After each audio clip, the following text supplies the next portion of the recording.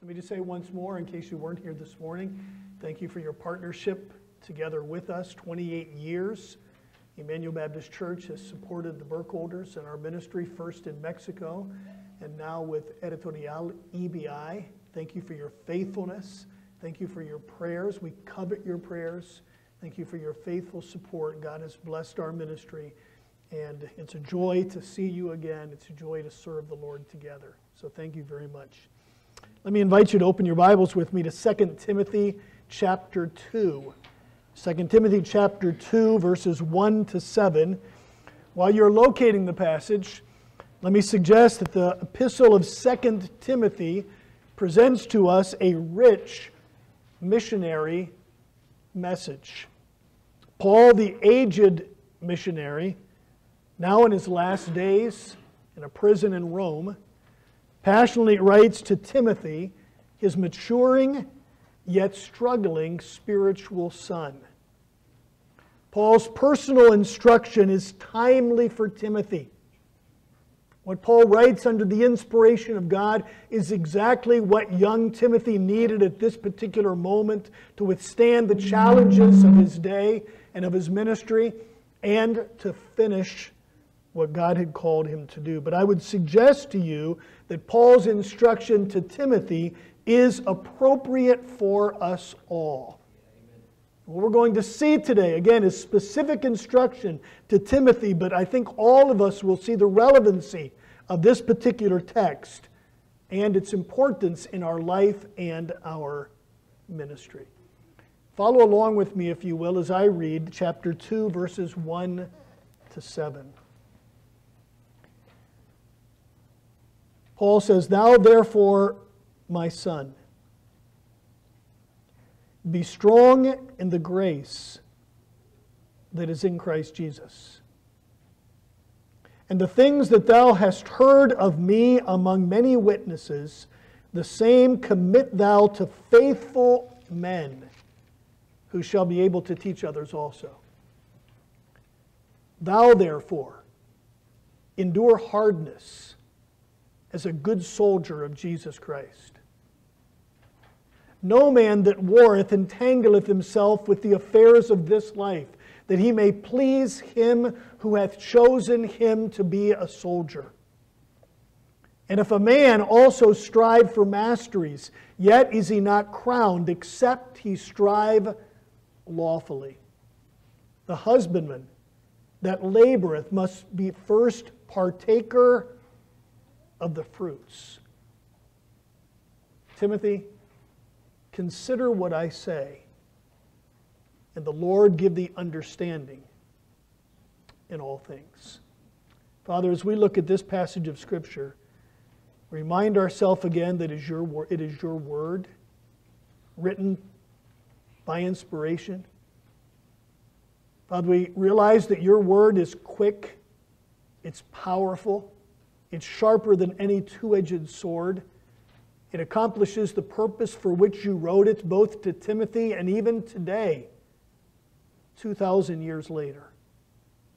We ask that your Holy Spirit would be our instructor this morning. Help us to understand this passage, and I pray that you would help us to put it to use in our life, both helping us to understand better the cause of missions and our need for the gospel of Jesus Christ. For it's in His name we ask these things. Amen. The urgent nature of the book is found through Paul's frequent use of the imperative mood. You know what I mean by imperative mood, don't you? Commands. There are at least 25 commands found within these 83 verses, giving this book one of the greatest imperative to verse ratios in all of Paul's writing. Now that might sound a little technical, but what I'm saying is Paul is writing with urgency here. And he's telling Timothy, these are things that you must do for ministry. We call this one of the pastoral epistles. This was something that Paul wrote to Timothy to help him more effectively in the face of significant challenges, to help him to more effectively communicate God's Word. There are three imperatives that I want us to look at briefly this morning. We don't have time to look at all 25. There are 3 that I want to look at.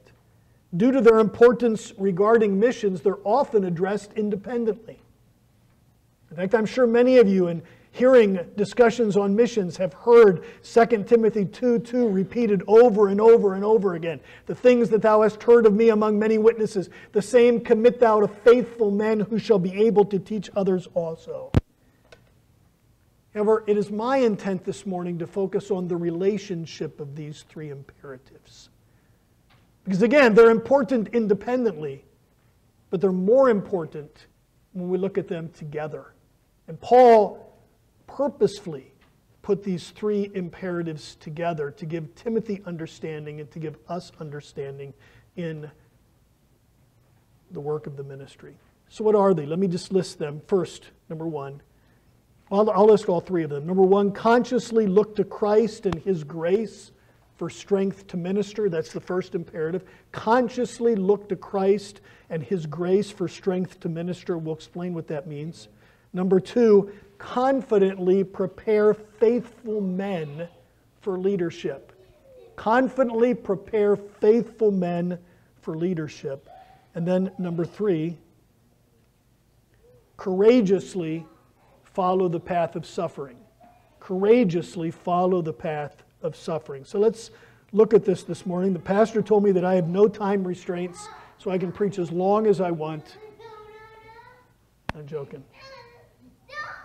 So what does Paul mean in chapter 2 and verse 1, where he says, or we summarize, consciously look to Christ and His grace to minister? It's ironic to me that of the imperatives found within this section, and even the imperatives found within the book of Timothy, this one is given minor billing. In fact, often when you read imperatives, people will rush by this one to get to the imperative in chapter 2. Yet I would suggest to you that the application of this command in verse 1 is absolutely necessary for the completion of the other 2. In fact, it is impossible to complete the other 2 commands without an understanding of this command. We know that Timothy was in a weakened state. You remember that, especially in 1 Timothy? Separated from family and friends. Remember, Timothy was from Lystra. We read that section this morning. Timothy was from Lystra. He's separated from his family and friends as a ministry, and he finds himself overwhelmed several years into a contentious ministry. We don't have time to unpack all of the details, but there was squabbling that was going on. There was false teaching that had arisen. It was difficult for Timothy. In fact, you remember in 1 Timothy, Paul told him not to be afraid, but to trust in the gospel. Additionally, the fire in Rome 2 years earlier had intensified the Neronian persecution, of which Paul's imprisonment was an example. So here, his mentor, the one that had trained him for ministry, the one that had taught him, the one that he had followed all over Asia Minor learning how to do ministry. This mentor of his was in a prison in Rome facing impending death as a result of the Neronian persecution. In light of all of that, one can easily imagine Timothy's despair. Timothy was overwhelmed. Timothy was afraid. Timothy was confused. Timothy did not know at times what to do. I do want you to understand that such discouragement and fear is not uncommon amongst missionaries. You said it so well in your prayer, Pastor. We are weak in faith, aren't we? We're weak in spirit. You do know that, right? That missionaries are made of flesh and blood. The missionaries face the same challenges that all of you do. The missionaries struggle with doubt at times, struggle with fear. We are told that 1 in 6 missionaries return home after their first term. Did you hear that? We send out missionaries. 1 in 6 of them only last 4 years on the field. The overall attrition rate amongst all missionaries is between 5 to 8% annually. That means almost 10%, if we take the 8% number, almost 10% of the missionaries that have been sent out are coming back. Of equal concern is the potentially corrosive effect of difficult circumstances for those that do not leave the field. Life on the field is often very hard. I can remember many days during our 10 years in ministry in which Lisa and I and our colleagues were fearful of the conditions. And we weren't living in an openly hostile place, but it was different. They did things differently than we do. And there were certain customs and cultures that even in presenting the gospel we had to go against or we didn't understand. So there were times where we were afraid. We were discouraged by our own failures.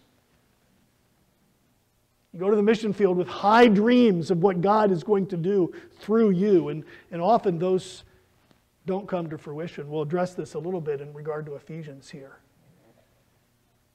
Frustrated by the slowness of ministry. We expect thousands of people to come to Christ. Why wouldn't they? That's what we think, right? It's a beautiful gospel. It's a beautiful Christ. Yet very few do. The way is narrow.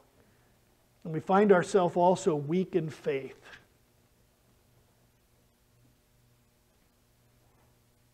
Aren't you embarrassed to admit that? We find that that's true. I read a book recently, it said, everybody today are doubting Thomases. We live in a world in which it's difficult to believe because everything is pushing against us and telling us to not believe. Our situation today is very similar to that of Timothy. Whether we're a ministry or whether we're a layman in the pew, we face the same circumstances as Timothy did. Without minimizing personal responsibility, Paul states here that the only way in which vocational missionaries and all believers can rise above their own weakness and maintain faithfulness in ministry is through divine enabling. Did you catch that? You can't do it. You can't do it on your own. So that book that I quoted that we published for children just a little while ago, Raising Kids in an I Can Do It World, is so important because we can't do it. We can't live life effectively.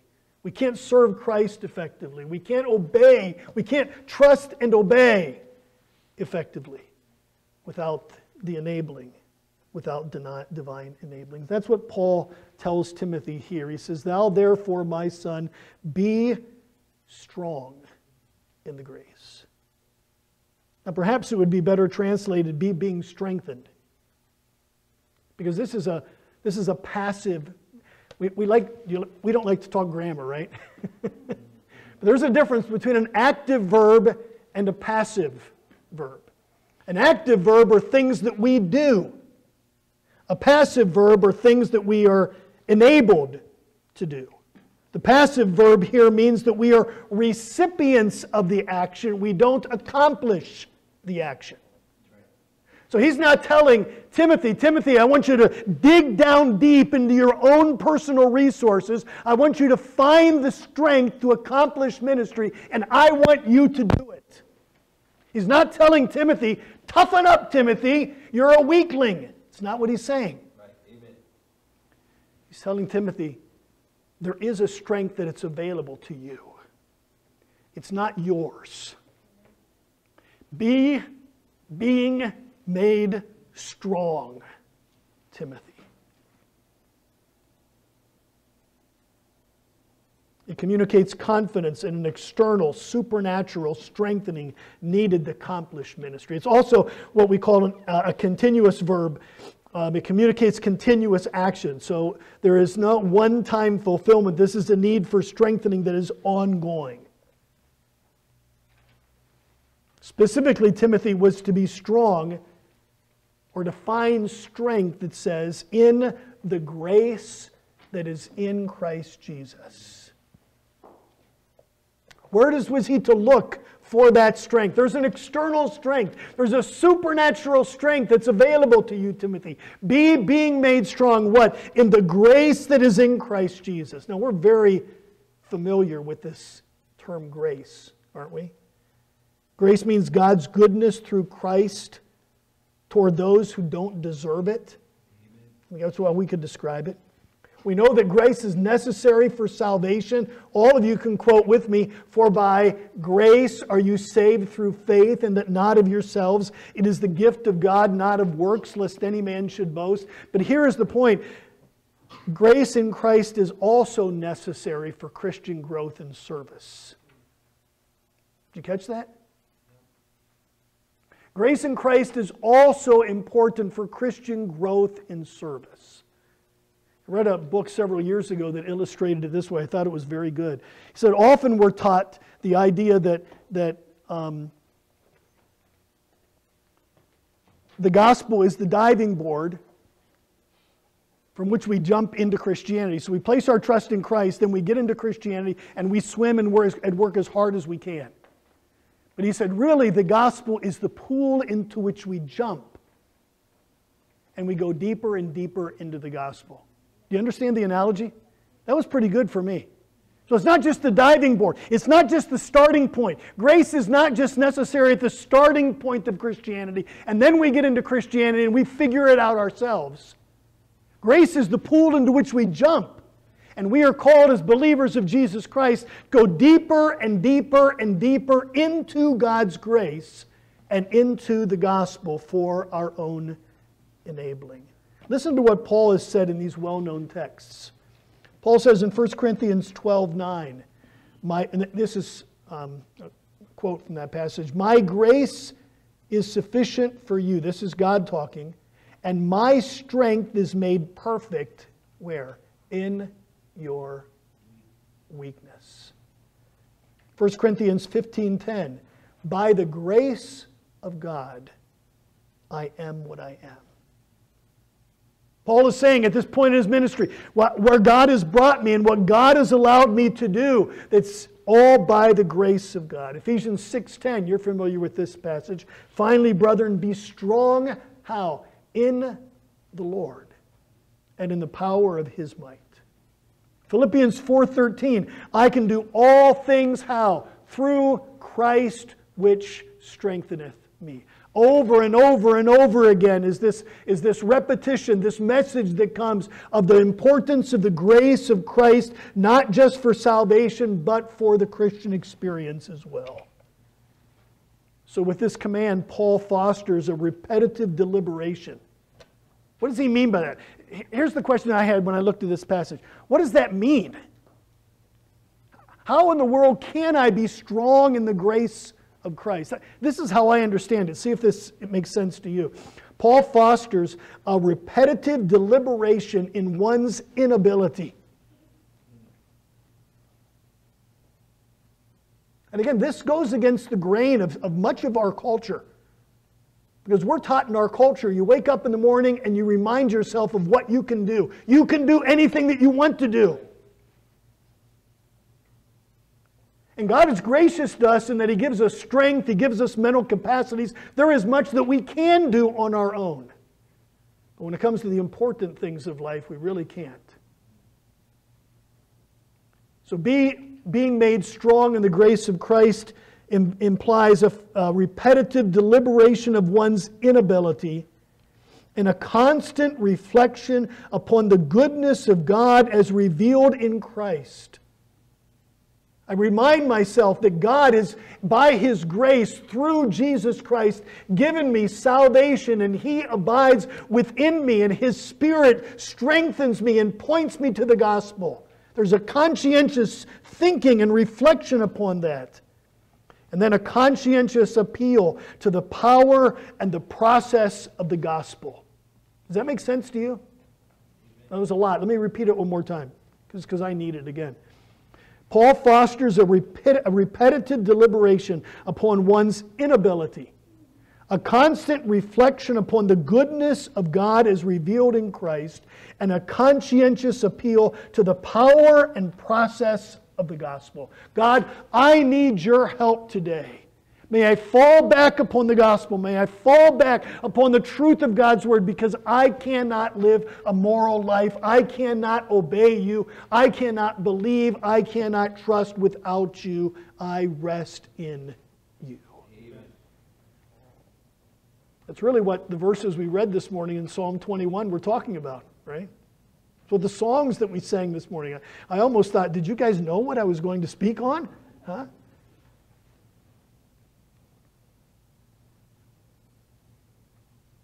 Does it surprise you that Paul gives this command not to a new believer, but to his experienced ministry companion? Timothy had already been in ministry now for years. We would expect, in our mind, to say, Timothy, you should already have this mastered. But even as a missionary, Timothy didn't. And it reminds me that as a missionary, I don't either. And I would venture to say, as a follower of Christ, neither do you. There's days where we might do it well, but there's other days where we fail. We wake up, we don't think about our own ability, we think about our ability. We don't reflect upon Christ. We don't wake up and turn to Him purposefully and rest upon His goodness and grace. The truth is that all of us face this temptation to trust in ourselves. Even in ministry, think with me on this. While increased talent, training, and experience may raise my evangelistic and ministerial confidence, it also increases my tendency to trust in myself. Can I give you an example? When we arrived in Mexico, we studied the language for the first year, a year and a half, and I can remember those early days when I preached in Spanish for the first time. I had to read my manuscript. I know that my pronunciation was often bad. I can tell that at times by the snickers in the congregation where you said something that you shouldn't. I can remember in those early days just pleading to God at the beginning, God, you have got to do this because it's obvious I can't. But then there's a tendency, as you increase in skill in the language, and as you become more comfortable behind the pulpit, and you understand your people a little bit more, there's a tendency for me to trust in myself and not rest in God's grace. And it's probably the same in your life and in your experiences. While you may not stand behind the pulpit teaching a Sunday school class, teaching your children, witnessing to your neighbor, the truth is we need God's grace to accomplish these tasks, no matter what level of experience we have. Jerry Bridges, in his work, The Discipline of Grace, calls this preaching the gospel to oneself daily. Have you ever heard that before? You preach the gospel to yourself daily. Well, I already accepted it, certainly. And by grace we are saved. We don't doubt our eternal security. But the truth is we need that grace day by day by day by day. Paul says, conscientiously look to Christ and His grace for His strength to minister. Now, just in case this appeal to draw strength from Christ was unclear to Timothy, Paul follows this teaching with two additional very challenging commands. In verse 2, we see that Paul told Timothy, confidently prepare faithful men for leadership. You know the verse. And the things that thou hast heard of me among many men, the same commit thou to faithful men who shall be able to teach others also. The command was most certainly directed toward the need for indigenous, reproductive leadership. We talk about this in missions.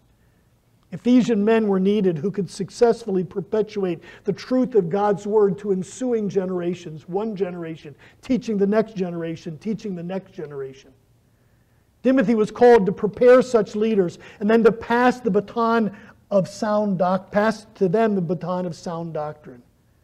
This need for godly leadership is the same, by the way, here in Talmadge, Ohio.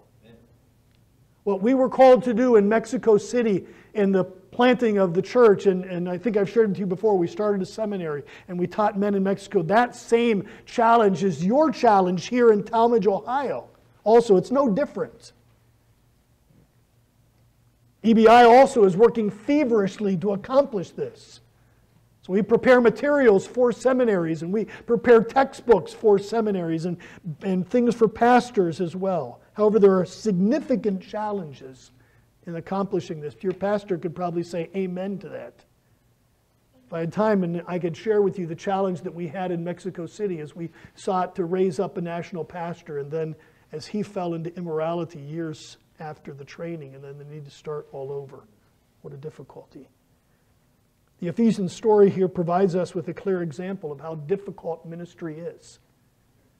Without belaboring the point, there's much that we could say about this. A careful analysis of the Ephesian chronology shows that in spite of a significant, almost continual missionary presence for some 13 years in Ephesus by no less than the Apostle Paul and Timothy, that involved a focused emphasis upon leadership training.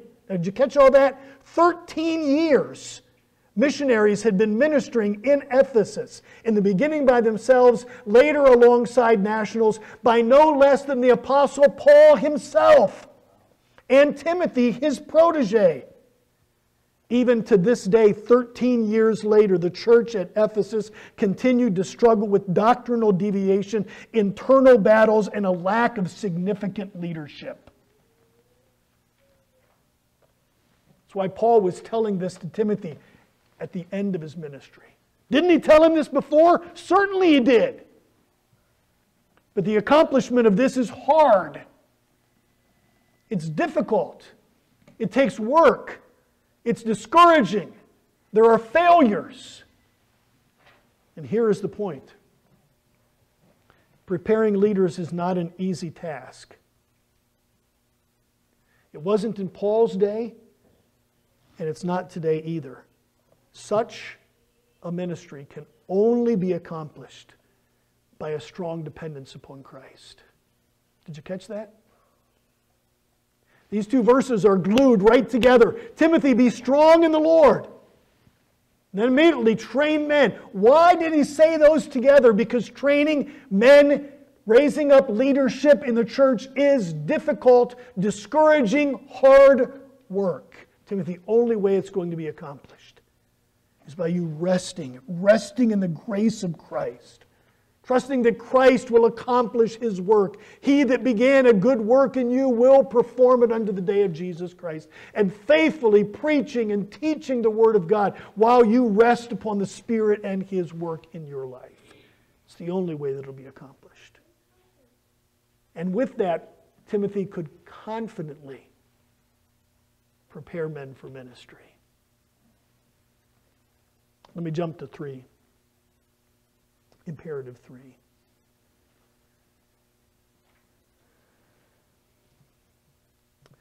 Paul says in verses 3 to 6, courageously follow the path of suffering. Look with me in verse 3.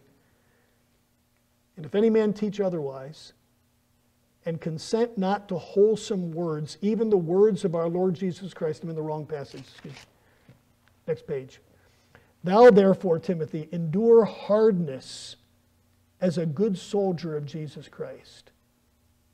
No man that warreth entangleth himself with the affairs of this life, that he may please him who hath chosen him to be a soldier. And if a man also strive for masteries, yet is he not crowned, except he strive lawfully.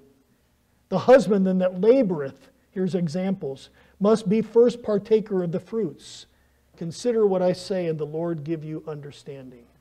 That the theme of suffering falls immediately after the command to prepare future leaders accentuates the difficult nature of this ministry. Did you catch that? So right in the middle, it's like a sandwich. The meat in the sandwich, Paul is saying, is train faithful men, but that is surrounded by 2 really important imperatives. One is rest in Christ, and the other is endure suffering. Why? Both of those are necessary for the accomplishment of the task. The fact that we live in a world hostile to Christ and biblical truth makes persecution a possibility for all believers and complicates the task of service.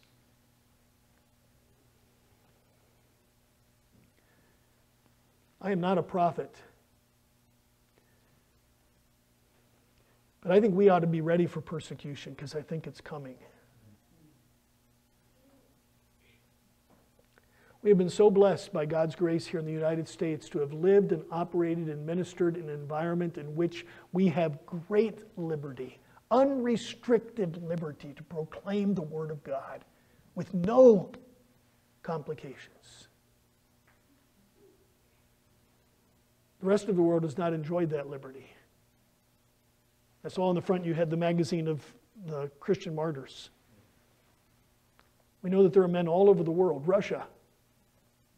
I mean, I've read stories of these men who preach the gospel and then end up in prison for decades for standing for truth. At least I had the opportunity several years ago to go to Cuba. They said every place that we preached in Cuba, there was a government agent watching, listening, making sure that we didn't say anything in contradiction to the government. There are great restrictions upon the believers there. Yet in the midst of all of those restrictions, the church is thriving in Cuba. The church is thriving in Russia. Like what church historian Tertullian said, that the blood of the martyrs is the seed of the church. In other words, where there's great persecution, the gospel will flourish. We've not had to experience that. Or maybe it's better to say, we've not had the opportunity to experience that yet. Nobody wants to experience persecution, but in the midst of persecution, it can demonstrate and our faith can grow and flourish. The church in Ephesus was under persecution. We've already mentioned the Neronian persecution as the Roman government began pressing down upon the Christian church and restricting and killing Christian believers. History records multiple occurrences of that. Here Paul commands Timothy to suffer hardship, and the verb is very clear in the Greek language, with him. Paul does not call Timothy to do what he is unwilling to do. Paul is not saying, Timothy, suffer hardship. He's saying, Timothy, suffer hardship with me. Remember where Paul was at this time? Paul was in the Mamertine prison in Rome. Paul was suffering for the cause of Christ. He eventually would lose his life for the gospel. Paul is telling Timothy, I want you to join the fraternity of people who are willing to give their lives for the gospel of Jesus Christ. Be willing to suffer courageously. Follow the path of suffering. Now, suffering here in the United States, by God's grace, doesn't look like us being thrown into prison and our head being chopped off. There are implications for standing for Christ, are there not? There are implications in sharing the gospel. And we as people of God must be willing to do that. We're not called to suffer alone. We're called to suffer with others. I will say that while all are called to suffer, the task of missions clearly embodies this call, as God's people are commanded to leave their comfort zone, to travel to distant lands, to interact with different languages, to proclaim the gospel of Christ in a different culture among those who are filled or covered with spiritual darkness. Many are called to give their life for the gospel of Christ. Missions embodies suffering. And I constantly give this appeal as God allows me to as I travel to churches. Would you be willing? Would you be willing to step forward and say, God, I'll go where you send. I'll take the gospel of Jesus Christ to my neighbor, to my state, to my country. I'll take it to a foreign land. Paul employs three metaphors here to illustrate the nature of suffering. Each is worthy of an in-depth study. I'm only going to mention it. You didn't tell me what time I had to stop, but I probably ought to stop pretty soon. Paul says here, suffer as a soldier who focuses his entire attention upon the battle around him. Isn't that what soldiers are called to do? If you're not attentive when you're a soldier, when you're in the midst of a battle, you'll get shot, you'll get killed. You won't accomplish your purpose. Soldiers have a clear focus. This is my job. This is my mission.